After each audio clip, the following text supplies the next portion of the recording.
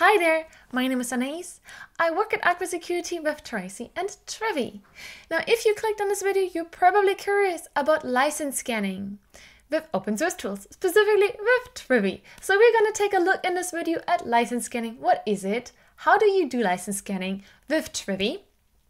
And then how do you ignore different types of licenses? Because it works a bit different for the license scanning versus for the other security scanning in ignoring other security issues as part of, for example, vulnerability scanning to ignore CVEs. License scanning is slightly different. We're going to take a look at that as well.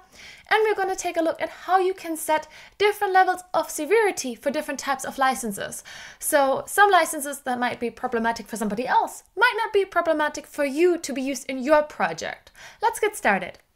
So we're here on a Trivy documentation where you can find, first of all, the installation option. If you don't have Trivy installed yet, there are different options for different operating systems and different package managers. We again head over to the documentation section where you find the different scan targets, the different resources that Trivy can scan.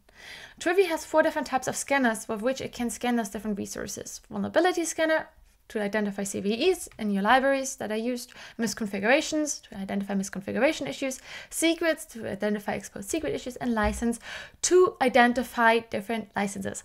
Now, as part of license scanning, there are different types of classifications of the different licenses. You can also modify the different classifications. We're going to take a look at that in a second. And these different classifications respond to different severities within Trivy. So if you want to, for example, just see the forbidden licenses, you can filter for the severity level of critical. It's important. Now, getting started with license scanning, you can scan, for example, your container images for license issues. And you can state you want to have unknown, high, and critical issues for severity, and they respond to unknown, high to restricted, and critical to forbidden licenses in that case. Now, if you want to use the license scanner as part of your image scanning, Trivy image command, you specify scanners and then you specify the license scanners. So we can just go ahead and run this command real quick to give an example of how license scanning looks like. And as you can see in this specific image, there's one severity high restricted for GPL2 license that is contained within these different packages that are used within the container image. Now, scrolling further down, you can also configure license scanning. So for example, you can specify additional ignoring rules to ignore specific licenses. Now you can either specify that through CLI commands, such as done here through the flag ignore licenses. However, if you specify it in a CLI command, it's difficult to share with your teammates the type of licenses that you would want to have ignored and then basically enforce that. So instead of specifying it as part of an ignored licenses flag, we can also use, as part of filtering, we can use our trivyignore.yaml manifest. Now, the trivyignore.yaml manifest is the next evolution of the .trivyignore file. The .trivyignore file doesn't give you as many options, but if you want to ignore certain licenses, you have to specify a .trivyignore.yaml manifest, and then you can specify the license that you would want to have ignored by the license ID, and then the path to the license, but that's optional. So basically you need a .trivyignore.yaml manifest, and then you can specify which licenses you would like to have ignored. So in my example repository, I have added in my .trivyignore advanced.yaml manifest an additional section on license scanning that I would like to have ignored. So for example, in this case, I want to ignore the GPL 2.0 license. So if I look at the command from earlier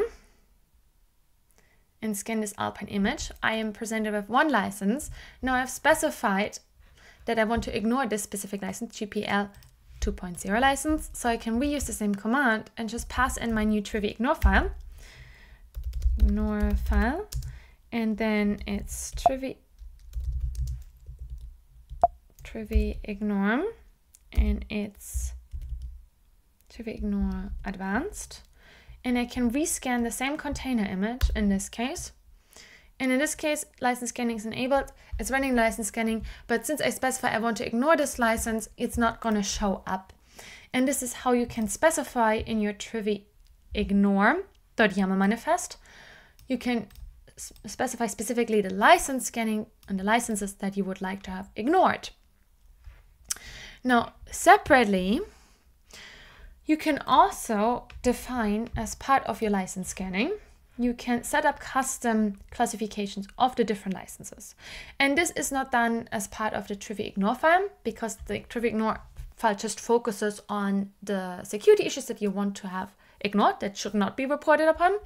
But in the Trivy.yaml manifest, you can specify which licenses have different severity. So forbidden, again, responds to critical severity.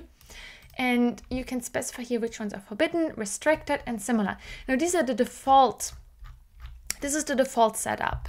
But I can, for example, specify that I want to have forbidden MIT license, which is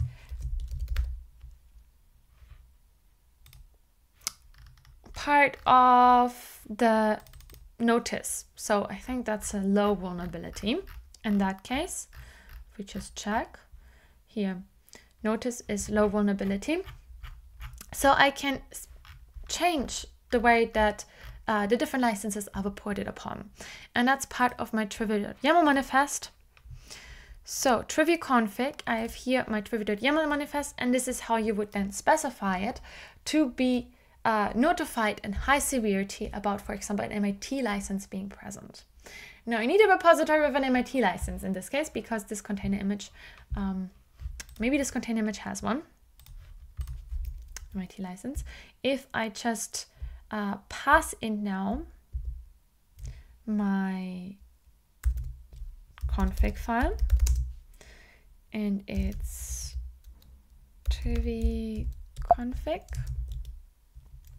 and then my license file, let's see what will happen. So in this case, as you can see, it worked. Yay! As you can see, I also want to know unknown, high, and critical vulnerabilities, but now I passed in the config file where I specified that the MIT license is actually a forbidden license in my case, which responds to the severity critical. Since I want to see the severity critical, it's now being reported upon. So this is how you can specify different severities in your Trivy config file. Now you can add it to your entire Trivy config file as an additional section. You don't have to have separate Trivy config file. It can be in the same Trivy config file for the specific scan. So as part of this Trivy config file, I can also specify that I want to, for example, only see critical issues, high and unknown. So I don't actually have to pass in the flags, but the flags can be specified also as part of the Trivy config file, and then I only have to pass in the Trivy config file, which makes it possible to store the configuration in a version controlled way in Git. So those are kind of the benefits. But again, if you want to use Trivy ignore to filter for licenses, you would have to use the Trivy ignore.yaml manifest, which is the new version of the Trivy ignore file, or like the more advanced, more complex version.